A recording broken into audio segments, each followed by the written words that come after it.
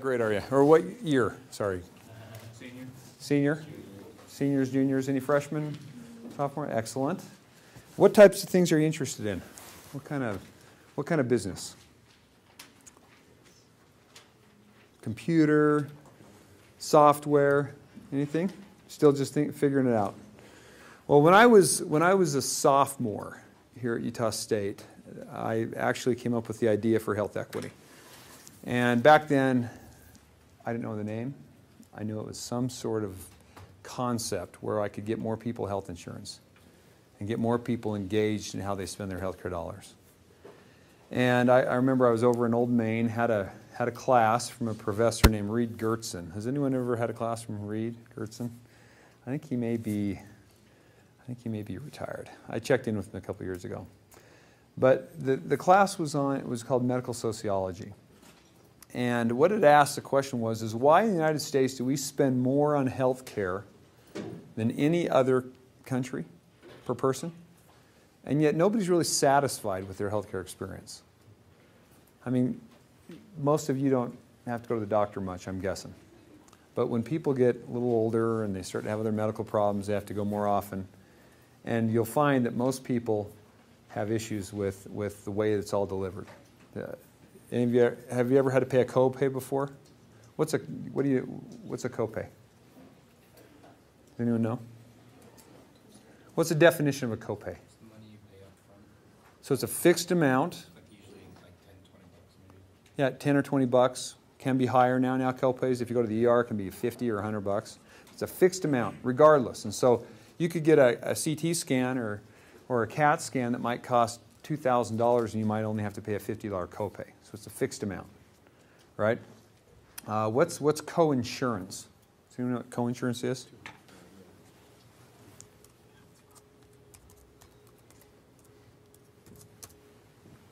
Is that working?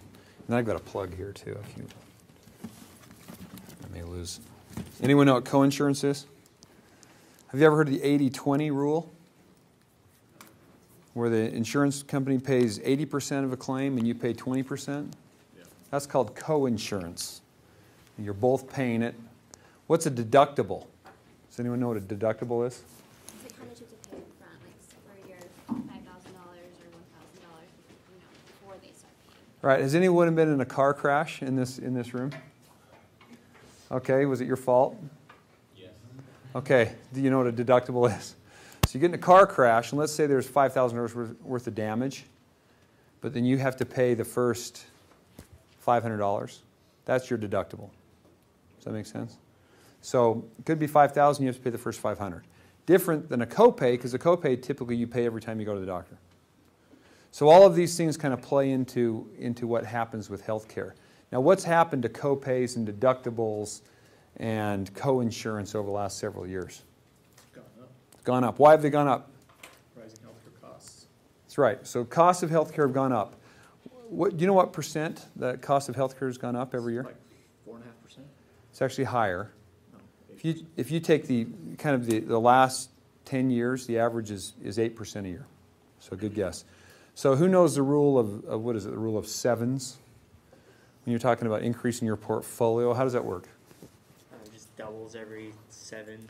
Yeah, if it's going up by 10% a year, and after 7 years it doubles. Yeah. Why is that? Because it compounds, right? Because let's say you owe somebody $100, and thankfully your student loans aren't quite 10%, right? But if you owe somebody $100 and it's a 10% interest rate, how much do you owe them next year if you don't pay any principal? 110.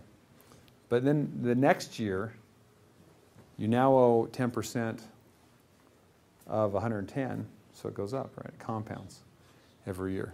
So after 7 years, it doubles. So that's effectively what we've seen in healthcare. So I want to show you just a couple of slides that might make sense to you.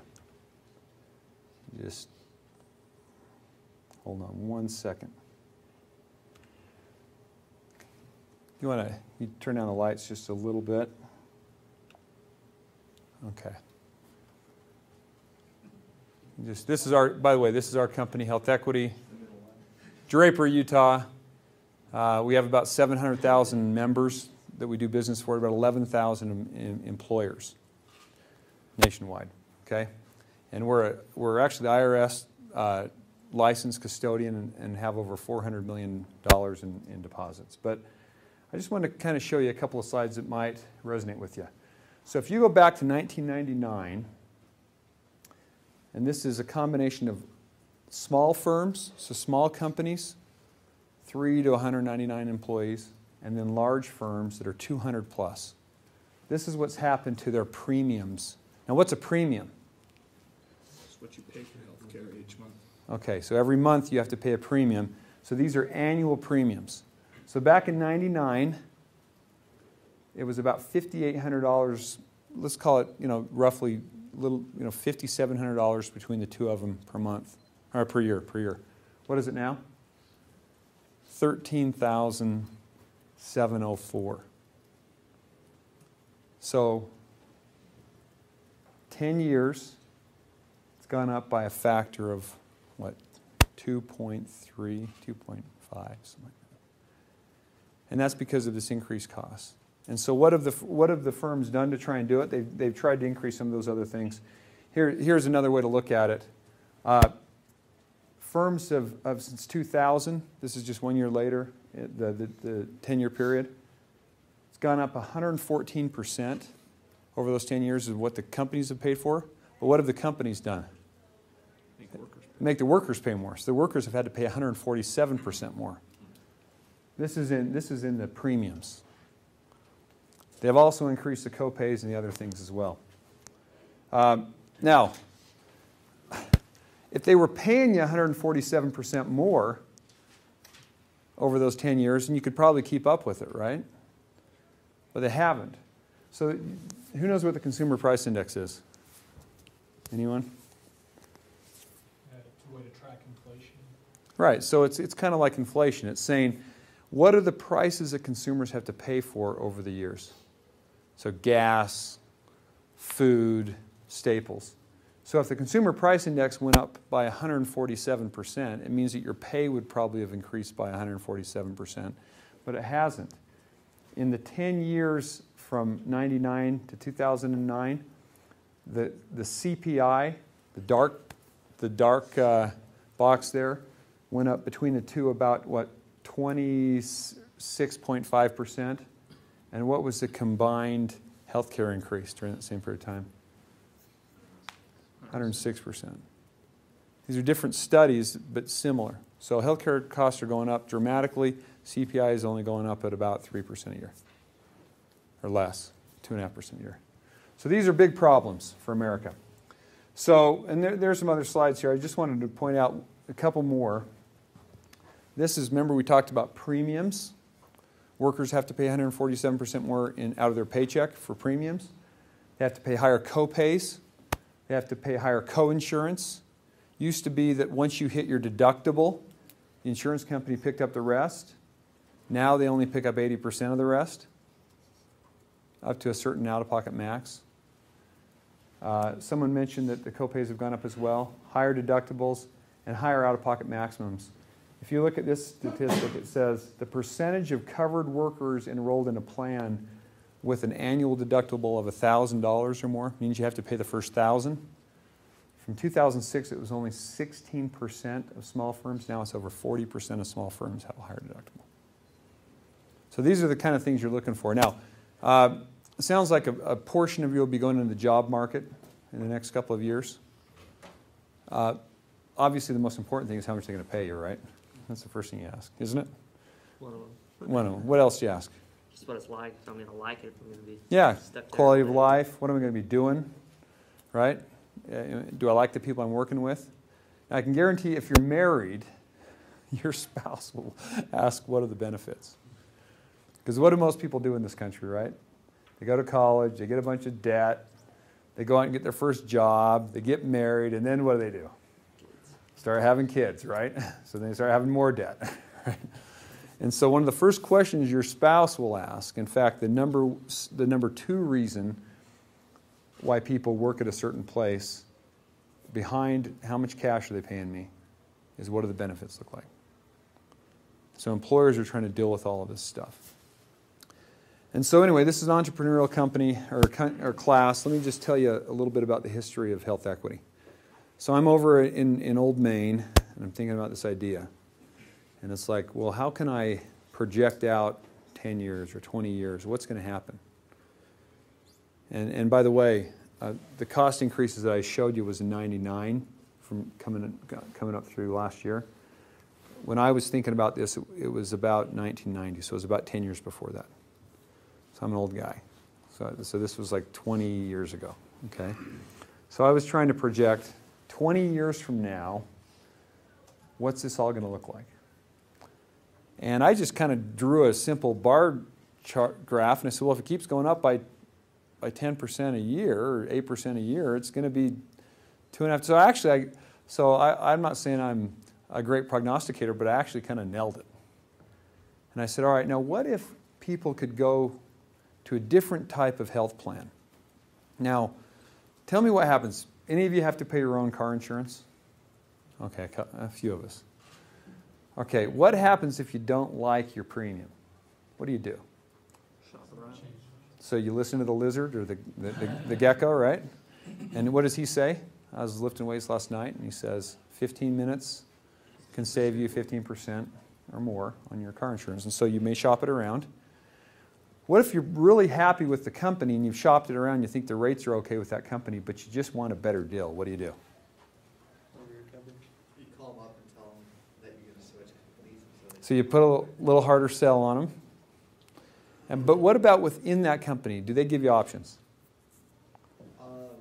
I think we get, for good grades, Good grades? we get a discount for that. So good grades. Anything else you can do? I think you can go take a class. Take class? Good driving history. So you can try and exhibit better behavior, right? In our last, we were with some master's degree folks in our last session, right, Dave? And they actually came up with big words like moral hazard, right? You decrease the moral hazard, meaning you actually start acting like a responsible human being, right? Maybe your rates go down a little bit. But there's another thing you can do. This is simple math. You can say, I want a higher deductible. So if I get in a crash and it's my fault, the question is how much has to come out of my pocket before my health insurance, or in this case, my auto insurance kicks in. Now, I can tell you that most auto insurance companies, if you go from a $0 deductible to a $500 deductible, they'll drop their rates about 10%. And if you go up to a $1,000 deductible, they drop them another 10%. Why do you think? What are the factors that they're thinking about? And why they would drop it that much? You're kind of taking more responsibility for your actions in a way. Like, I would think if someone said that, I'd be like, oh, they're going to be more cautious because they know it's going to come out of pocket. Yeah, so that gets back to your behavior, your specific behavior change. What else? It decreases the asymmetric information. So the types of people who will likely increase to a $1,000 deductible are the people who likely have a better driving history anyways. Right, because they're thinking, I don't get in that many wrecks, so I better. So it's kind of like in healthcare. I was just walking across campus with Lisa, and she said, you know, we never even use our health insurance, and yet we're paying $240 a month. It's crazy, right? So she might be somebody, if she never gets in any wrecks, you know, why am I paying all this auto insurance? Well, okay, I've got a risk that if I do get in one, I'm going to have to, and it's my fault, I have to come up with $1,000, but since I don't get in any, I might as well go for the higher deductible. So you're right, there could be a little bit of a selection bias for more lower risk folks. What else? I mean, simple math, right? If I'm an insurance company and car crash happens and I don't have to pay until you pay the first $1,000, and what percentage of car crashes are less than 1,000? Probably some percent, right? And even the ones that are 2,000, I don't have to pay the first 1,000, so it's just simple math. That's another point. And then there's this thing that happens in auto insurance. How many of you have been in a wreck and you call your parents and he says, did you call the cops? Don't turn it into the insurance company. We'll just pay for it. Why do you do that? So they don't increase the rates. Right. So the insurance companies know, look, if I got a $1,000 deductible, this person's probably going to be more inclined just to pay for it and not turn it in because they don't want to increase my rates, right? All these are possibilities that happen.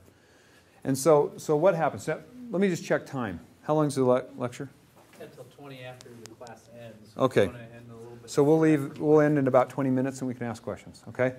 All right, so here's the model. This is the idea I came up with while I was a student at Utah State. It was, why don't we go out and find insurance companies that would sell health insurance under the same premise? Because all those same things apply, right? Because if I got a bunch of people that rather than having first dollar coverage, so every time they have a sore throat, where do they go? Logan Regional. Why? Well, because I didn't want to wait till Monday when my doctor was there. Why not? Well, because I got a big weekend ahead of me. Well, how much do you think an emergency room visit costs relative to a doctor's office visit? It's a lot more. It's like 10 times more. Because you're paying for all that fixed infrastructure, right? You go in there, the ER people see you, they're up all night, they got to charge more. And it's a great place to go when you have a real bad problem. So in kind of my alternative life, I gotta say it carefully, and in my other life, I'm a trauma surgeon. So people get shot in the chest, kicked by a cow. A couple weeks ago, I got a call from a guy who had been kicked in the back by his cow. He had a busted spleen, had blood in his urine. That's the kind of stuff I deal with on the weekends. Those people, where should they go? To the ER. But you know what's pretty rare? Has anyone ever busted their spleen in here? I don't know if he raised his hand back or not. I can't tell.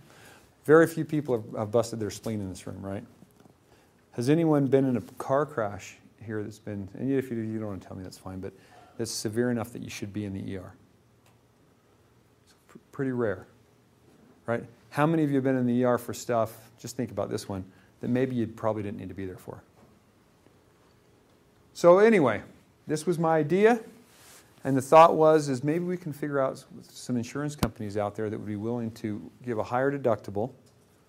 And then I started looking at the law. And there was a law passed in 1996 called the HIPAA law. Has anyone ever heard of HIPAA? It stands for, you know what it stands for? Health Information Portability and Protection Act. And what does that say? It says you got to protect people's health information, but there was another little piece of the law in HIPAA. And it said that people could start to buy higher deductible policies, and if they save money, you know that 10 to 20% money you save, you could put that into a health savings account. Back then they called it a medical savings account. And that you got the same tax benefit. Now I know I'm talking to a lot of folks that probably don't pay a lot of taxes, but someday it'll matter to you, right? Someday it'll matter a lot. And you get the same tax benefit that you have if you sent all the money to an insurance company as an employer. Now here's something that's just a kind of a little quirky thing with our tax code in this country. And I don't know, any of you accountants? Any of you studying accounting? Okay, so there's several ways that individuals can avoid paying taxes in this country. Can you think of a couple? You can have kids and you get the right. dependent deduction. Get the dependent deduction. How else? Education, for tuition and things like that, you get a deduction. So you get a deduction. What else? Gifts. So charitable contributions. People can write off their tithing and things like that. How else? Work expenses. Yep. So that's one of the reasons why you set up a small business. You know, and if you do that 3 or 4 years in a row and your expenses exceed your income, the IRS nails you. They call it a hobby business. So they put a stop on that. What else? Tax, mortgage, interest, huge one. Interest on a home, right? So, you know, anyone have a house payment here? House payment usually is, you know, unfortunately or fortunately, depends on how you look at it. When you first start out on that 30-year mortgage, you might be paying $500 a month. Like $485 is either going to taxes or interest, and like $15 is going to principal, right, for the first 20 years. You can write off the taxes on your home and your interest you pay on your home. So that's a way to avoid taxes. So in other words, if you made $50,000 in a given year and you paid $5,000 in mortgage interest, you would actually adjust your adjusted gross income would go down by $5,000, right? There's another big one. Tax deferred savings. So 401k, it's the biggest one. Now, what happens with an IRA? Comes out of your pre-tax dollars and tax when you draw it out of the fund. Actually, that's the 401k. So a Roth, I was thinking of a Roth. A Roth. I'm sorry, a Roth. Yeah, you're right. A Roth IRA is the opposite, right? Yeah. Pay taxes first, and then you do it. So we have all these ways to avoid taxes in this country. One of the biggest ones that people don't talk about is if your employer gives you $13,000 in benefits, right? Remember the slide up there, $13,000 in premiums a year? Your employer gets to write that off as a business expense, and you don't have to claim it as income. The average worker in this country, Dave, I was looking at some statistics. It was back when, remember when we bailed out GM? Oh, well, the most recent time. So the most recent time when we bailed out GM, there was some statistic I read that said that the average worker, if you take every worker in this country and say, what is their hourly wage and divide it by the number of workers, it comes out that I think the average workers in this country make about, it's like 18 bucks an hour or something like that. It's something like that. The average GM employee was making $72 an hour. So it's like you have all these $18 an hour people bailing out people that are making 72 bucks an hour, right? But I mean, if you think about it, 18 bucks an hour, roughly 2,020 hours in a year, what's that? 40 grand a year is the average income in this country. Does that sound about right? What did the slide say up here? Average family plan expense is $13,000. So people say, oh, my employer's only paying me 40 grand a year. No, they're paying you $53,000 a year. You don't even see the other $13,000. And even if you had to pay a couple thousand for that, they're paying you an extra 10 grand. That's like a 25% load on your salary just to cover your health benefits. That's why your salary isn't going up any faster, because they're having to dump 10% increase a year into your health benefits when you get out into the workforce, and that's why you're not getting a raise. It's one of the biggest reasons. Pretty remarkable. So that $13,000 a year is not taxable. And so what the little law said back in 1996 is that you could take a portion of the money you spend on the health benefits and you can put it into an account called a medical savings account. And since that time, just started to grow a little bit. 2003, there was another law passed. It's called the Medicare Modernization Act. I'm sure none of you even thought about it. What it was there was a bunch of noise back in 2003 about getting benefits and it making Medicare better for seniors. Any of you have family member or parents, grandparents on Medicare? What were the seniors all ticked off about back before 2003? The drugs weren't included. So you have all these seniors, they're all on all these anti-hyperlipid drugs and cholesterol drugs and blood pressure drugs and depression drugs, and they weren't paid for under Medicare prior to 2003. Now Medicare picks up part of that bill. Now who votes in this country? No offense to the people in this room, but it's not you. It's seniors. And so seniors are saying to, back then it was President Bush, they were saying, look, if you don't get us a benefit, we're going to throw you all out. And so Bush said, I gotta get something going here. And so they said, we're going to go ahead and offer seniors prescription drug coverage. Now, Medicare is a total disaster. All of us in this room will probably experience a Medicare that's much different in the future than it is today. Mike Leavitt, who's on our board, used to be the governor of the state of Utah, used to be the Secretary of Health and Human Services, said that right before he retired, this was just a couple of years ago when he left office, Secretary of Health and Human Services, one of the things he oversees is Medicare, is that Medicare, just Medicare alone, was $54 trillion underfunded. So if you take all these people, they're all baby boomers now, and they're all on their way they're all taking Medicare. Baby boomers just started getting Medicare last year. Okay? By the time they all live out their lives, and then all of us try and get there, we're going to have a shortfall of $54 trillion. You know what the total gross domestic product of our country is every year? 12 trillion? Yeah. A little more than 10 trillion. That's 5 times our gross domestic product just on Medicare.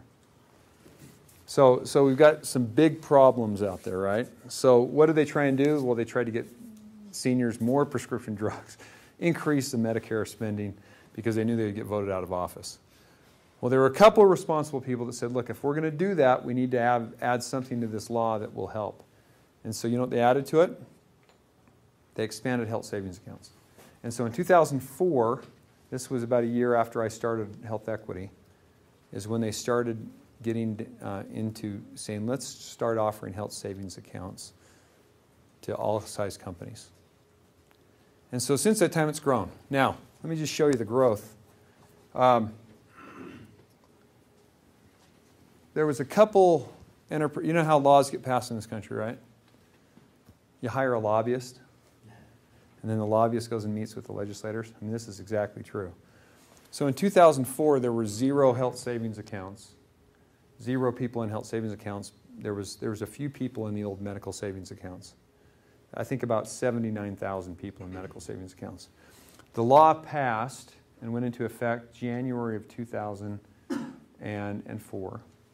And since that time, by March of 2005, there was 1 million people that signed up for them. And now, last January, we were over 10 million, and I think this January they're projecting about 13 million people in health savings accounts.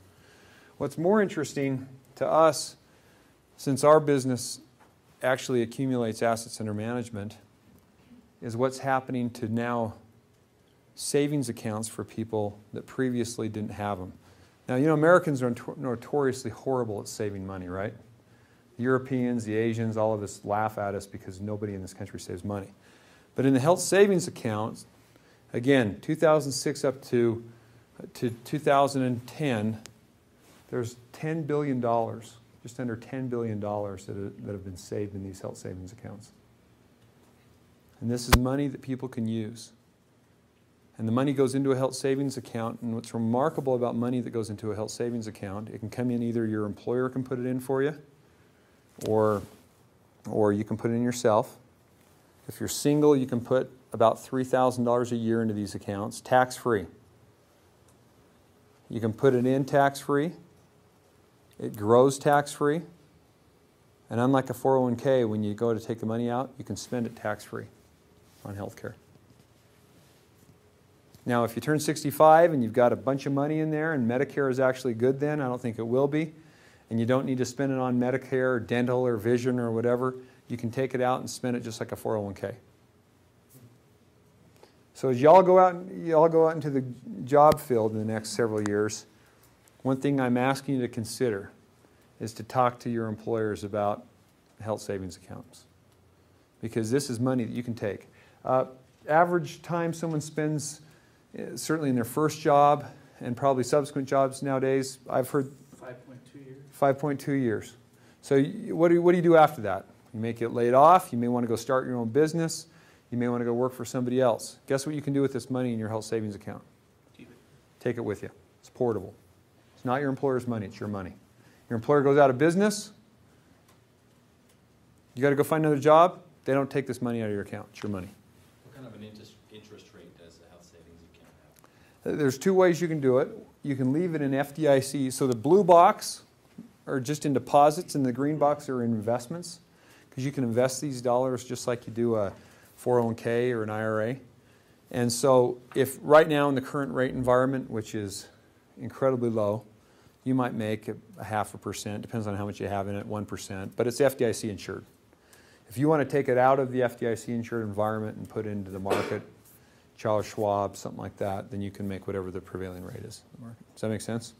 So the estimation is that by the time some of our anyone on the 7-year program here? Don't ask that question. By the time some of you sophomores that are on the 7-year program graduate in 2015, there'll be $60 billion in health savings accounts throughout the country. And I think these are pretty conservative estimates. So let me just give you one quick case study, and then please ask questions in the meantime. So American Express, name brand company, based in New York City.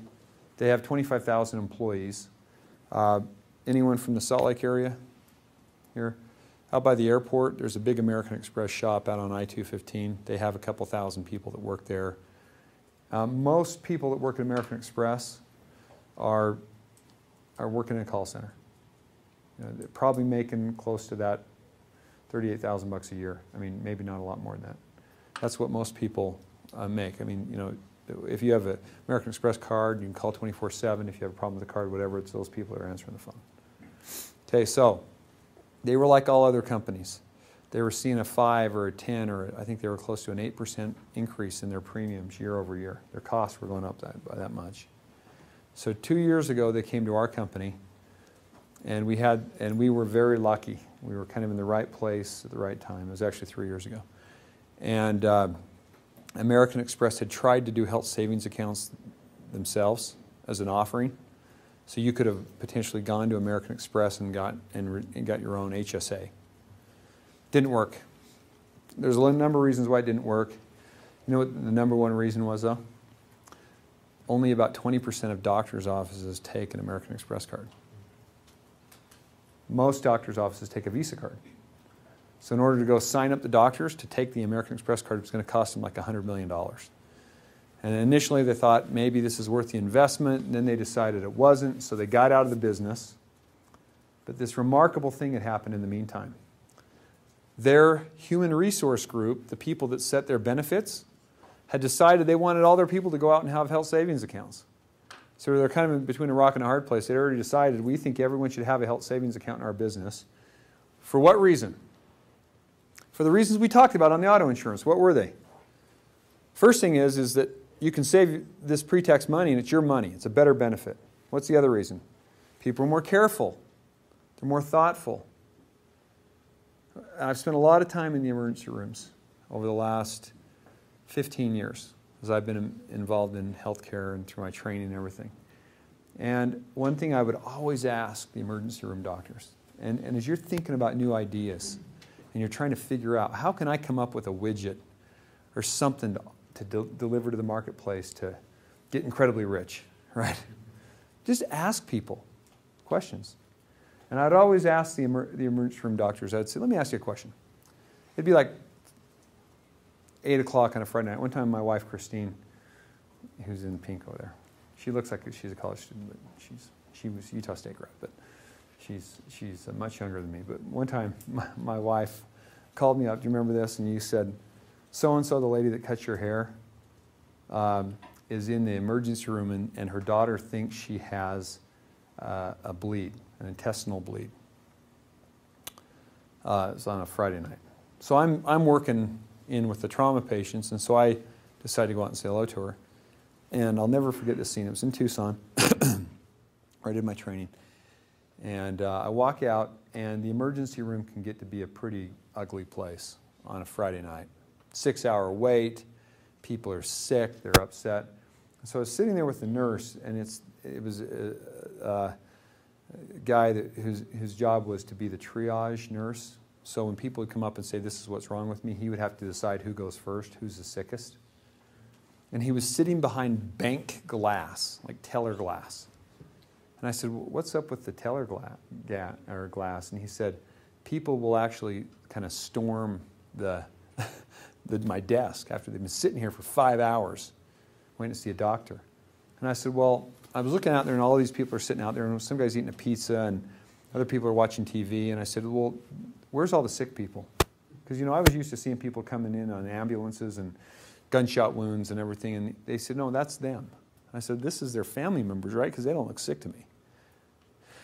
And they, no, this is the sick people.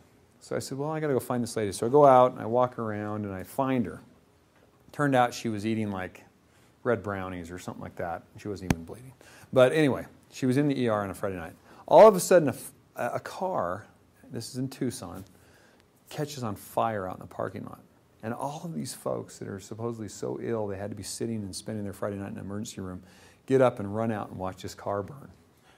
Then I'll go back down and sit down. I said, this is the biggest waste of time I've ever seen. How could anyone sit in an ER for 5 hours when they're not like having to be brought in by an ambulance? And so I started asking the ER doctors. I just asked them, what % of the people that are here in your ER that you will see tonight need to be here? And it was kind of the old Pareto's principle, the 80-20 rule, about 20%. 80% don't need to be here. Why are they here? Well, some don't have insurance. But a lot do. In fact, the ones that do have insurance come just as often. And why is that? Well, because, you know, they ran out of their inhaler and they didn't call their doctor in time, and so they come to the ER and rack up a $1,000 bill. So the guy will give them a new prescription for the inhaler. So that was American Express's perspective, is by putting everyone into a health savings account, they decrease the moral hazard. People start thinking more about their health care. They start spending less. They start seeing money in their HSA. They want to grow this thing. And now, the end of the case study. So American Express last year reported that, guess what their year-over-year cost increase was? It was less than 1%. Compared to all of the other companies out there that they're a lot higher. This shows you the statistic of how, over the last several years, poor performing companies that don't have health savings accounts are averaging about a 10% trend. Hey, thankfully it's down from 15%. Remember, this is in a time where we've seen deflation, and still the consumer price index is like 1.5%, and they're still many times the CPI. On the other hand, the best performing companies like American Express, their year-over-year cost increase is less than 1%. Now, you know how much American Express spends on their benefits every year for all their employees? So it's about $250 million.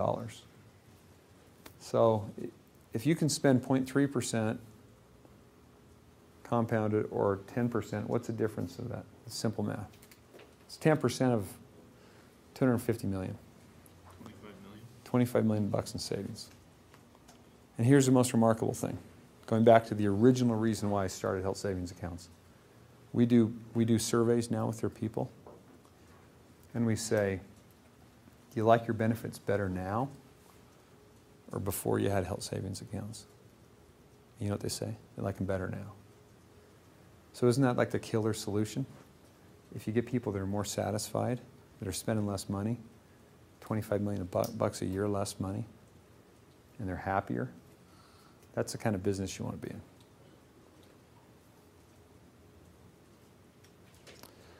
Just a couple last thoughts. Any questions?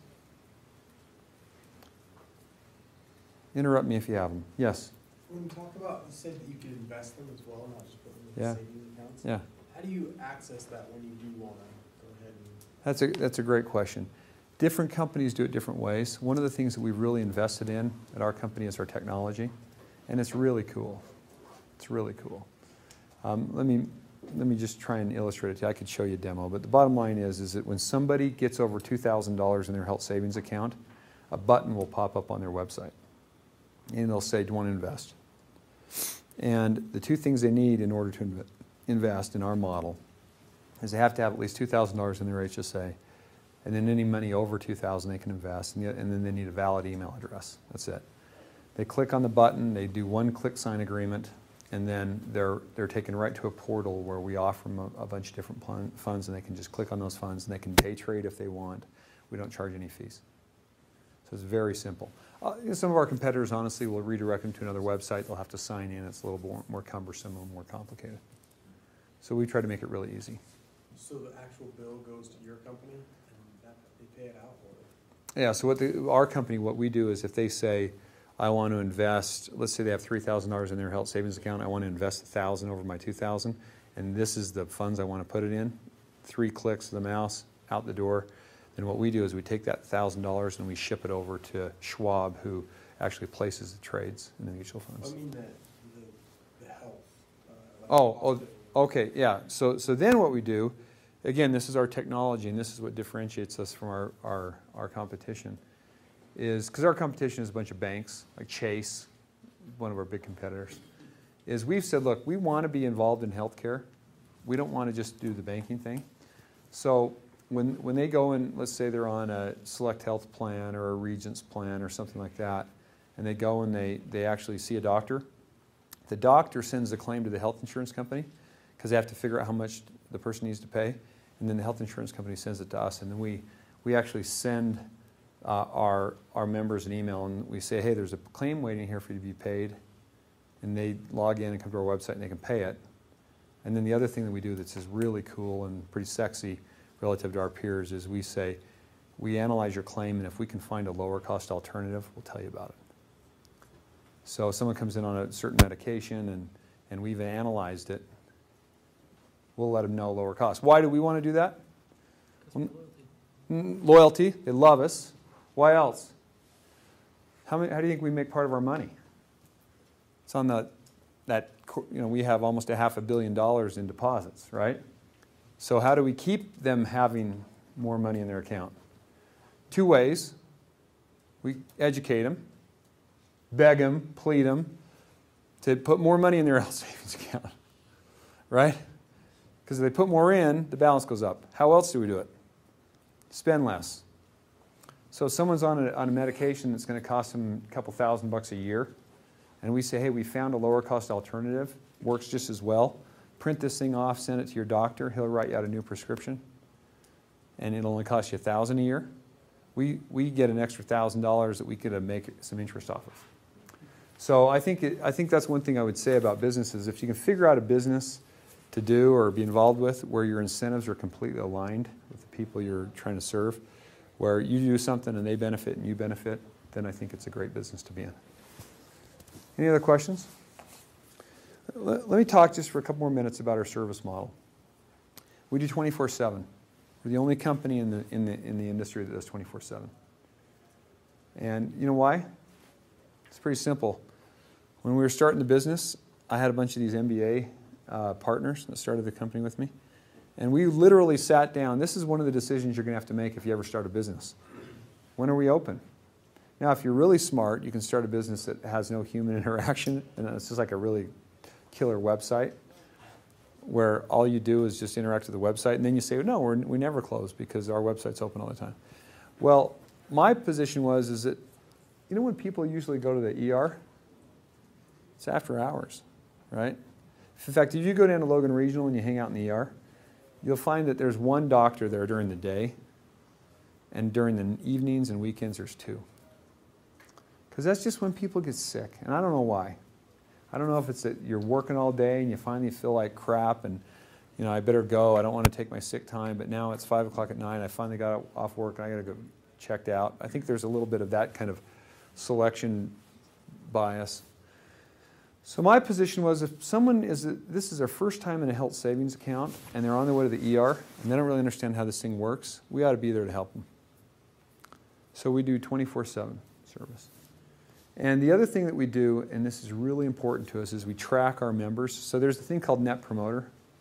And Net Promoter is pretty cool. And what it says is, Net Promoter, is if you asked 100 of your members, simple question, 100 of your customers, it's the ultimate question. What's the most powerful form of advertising? Word of mouth, right? So, and that's true. Would you both agree? Most powerful form of advertising is word of mouth? Okay. I mean, especially now with Twitter and everything else. I mean, if you have someone talking trash about you, you're toast. If you have people talking good things about you, you're good, right? So the Net Promoter Score, I don't know if you've heard of this before, but it's a body of research done by a guy named Fred Reichheld, and it's the ultimate question, which is, would you refer this company to your friends? Would you recommend them? Now it's pretty amazing how many companies the answer is, no. I mean, think about it. How many companies do you know about that if that company disappeared tomorrow, you'd even care? Or would you just reload and go find another company? Right? Pretty few. So what the Net Promoter Score does is pretty simple math. It says, we're going to take 100 people and ask them this question. On a scale of 1 to 10, would you refer them to your friends? And if they say, yeah, 9 or 10, that's a +1. That's a point. And if they say 6 or negative, we think that's actually a detractor. Those are people that won't promote them. And a 7 or 8 doesn't count. So that's a 0. And we just add it up. Now, the best companies in the country are companies like Amazon and Harley Davidson. Google's pretty high because people are generally pretty satisfied with those companies, right? I'm not sure any of you have a Harley, but you know, there's a few companies out there where people are very, Costco has a very high net promoter score, right? Lots of cool stuff for pretty cheap. Now, we do the survey, and we are proud to present that of the ones that are reported, net promoter scores, we're like the 4th highest in the country. And I think it's actually pretty easy. It's because we're just there when people need us. So this is the way we kind of actually track our business. And so for our business goals that we're putting out to all of our team members right now, in order for us to get our bonuses for each year, we have to keep our net promoter score higher than 70. And you think, well, 70, that's kind of weak. That's like a C, right? Do the math, though. 100 people, you'd have to have 70 of those people give you a 9 or a 10.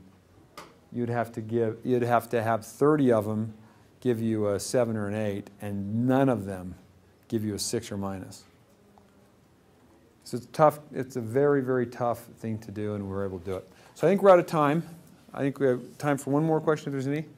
Thank you. Good questions. So last thing is, go sign up for health savings accounts.